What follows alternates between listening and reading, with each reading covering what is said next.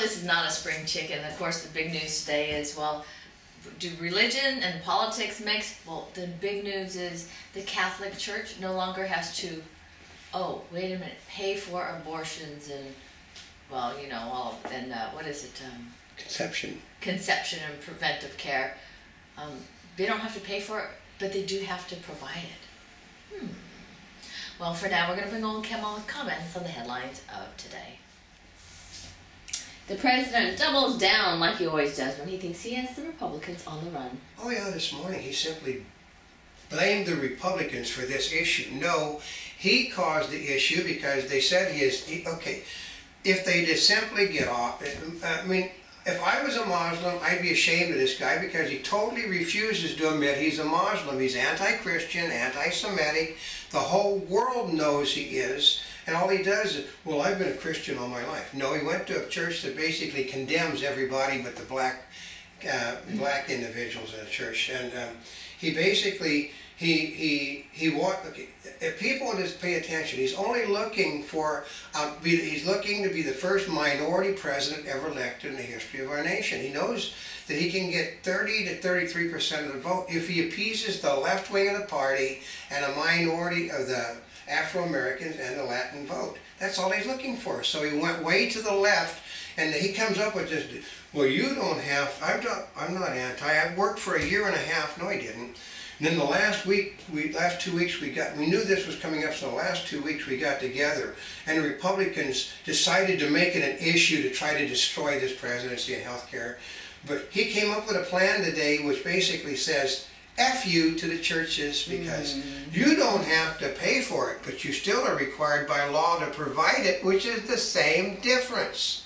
If they have to provide for abortion care and birth control pills, that is the same thing to everybody but Obama. Because I'm sitting there looking at Joe Biden's face. That meant he didn't know that he thought Obama was going to cave, and he comes out and Obama does, well, you have to provide it, you don't have to pay for it, and Biden is looking. That's why Biden is not going to be vice president next time. He's going to replace her. My guess is Hillary's going to be his nominee in order to try to bury the Republicans. And 28 more major airports will test lower hassle screening. Oh, it's really great. If you happen to have a frequent flyer with Delta Airlines or American Airlines, which is in bankruptcy, then you don't have to go through the screening process. What? Yeah, and they said, one of the guys said, let's see, who are big contributors to the Obama presidential campaign? Oh, Delta Airlines and American Airlines. What about the other airlines? They don't get the same privilege. Just Delta and American. Oh, if you fly Delta and American out of Los Angeles, we don't have to go through the crap. Really? Yeah, isn't that something? Somehow, does that sound like favoritism? Yeah. Yeah. And U.S. military to announce new roles for women. Oh, yeah. Obama is going to, okay, basically they put it this way. Every woman that has been caught in the Muslim world has been raped and beaten and everything else you can think of. But Obama thinks, well, I think that women should be on the front lines. They're not going to let them be in infantry outfits. They're not going to be let them in operative outfits, but they're going to let them be shooting. And when you capture one, okay, they basically were willing to sacrifice a whole unit to go get that one woman, was it Guthrie or something, who was in the hospital. That's ridiculous. It's just like the military should not have to sacrifice an army to go get a woman out because she shouldn't have been there. The thing is, with the Israeli women are taught to kill. Our women are not taught to kill. You can't. They said women are not capable of carrying the equipment, which means other guys have to carry it for them. Oh, see, that creates a whole nother thing. Oh no, it is. I mean, I'm listening. For instance, one of the newsmen. He's actually still a reservist. He was basically a demolitions expert and a sharpshooter for the United States Army. He said, if a woman can handle her own equipment, then she should be in the field. But he said, I've never seen a woman that can handle the backpacks that we have to carry with us. Because they're not built with upper bodies. He said they can last all day long walking. He said I've also never seen a woman that I could outlast on a march. Because they've got massive lower body strength. But they don't have the ability to carry the equipment, which means somebody else has to carry the equipment for them, and that basically, and they basically have to provide separate facilities for women in the field. See, all that all creates problems. It causes massive problems, but Obama basically he's going to appoint a woman to be the next chief of staff. They all know it. He's putting 4 stars on a woman that basically said doesn't deserve it because she's a pencil pusher. And he's going to do it because you can't be chief of staff without 4 stars. So he's bumping a person from 2 to 4. Oh, wow. Yeah. Lucky her. Yeah. And Prince Harry named top of his helicopter training class. Oh, you think that they would name Prince Harry at the bottom of his class? Not if they want to stay in their jobs. I think all the members of the royal family. Okay, one of my relatives is Lord Mountbatten, who was basically the uncle of the. He actually was, I think, other than Philip. Philip's not an Englishman; he's a Greece. He would have been the king of Greece. But Mountbatten basically actually was. No, actually he wasn't either. He was at the bottom of his class. He just became a hero in World War I. That's how he became. He wasn't very good either. And Russia pushes Syria reforms as bloodshed mounts. Okay.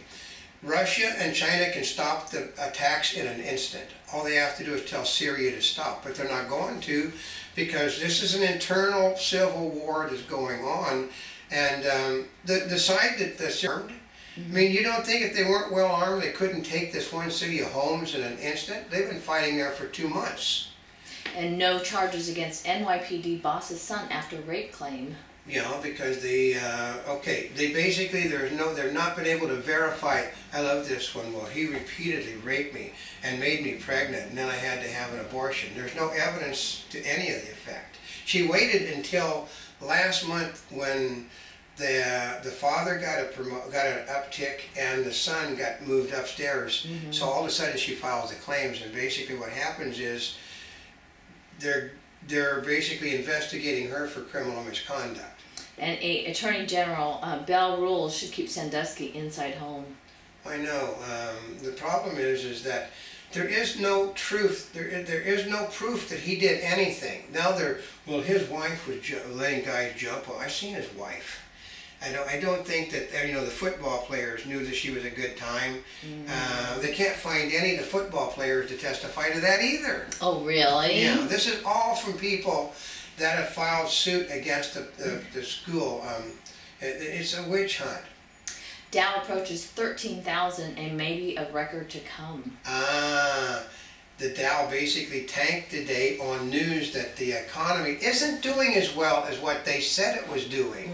And that January was based strictly upon people wishing and hoping that things would be different. Unfortunately, the public sentiment public dipped to a new low of confidence in the economy because they all said, we all know no one's being hired. We all know that no one has any money to spend. And we all know that inflation is up. Other than that, we don't know anything, do we? And CDC, bread beats out chips as the biggest salt source. I know. Okay, the Obama administration wants to remove salt from the American diet. I hate to tell you, you can't can and preserve without salt. So basically he wants to kill the entire food industry in the United States. You know what will happen then? They'll import everything in from some other country because he's going to stop all our canning and our preserving. And rescued dog bites TV anchor during broadcast. Okay, she basically, she put her face next to a dog. I wouldn't put my face next to a pit bull, period. They're not nice. I mean, and they basically now, they have sanitized it by cutting, they're only using the piece where it's nice doggy, and they've cut the rest of it out. It never happened now. Well, part of it is, okay, she's not familiar with this dog. You should not have your face in a dog's face, especially if you don't know. I a vet. You know what you do to a dog? You hold the back of your hand up to the dog and to see what the dog is going to do. You know, if the dog takes your hand off, that's not a good dog. And my feeling is she's not used to being around animals. No, because, well, no, she had a couple of animal control people there, and they said that they didn't, she moved towards the dog. That was, you know, there's nothing you can do because they're sitting there like this trying to restrain the dog. Oh, they had the dog on a leash. The dog was on a leash. She made a move towards the dog that they weren't expecting, and the dog responded. It's just, you know, the dog is not responsible for what a stupid person did. Yeah, that was just plain stupid. And a Monty Bubbleism from the Mark Twain of the Animal Kingdom. There's actually nothing social about social media.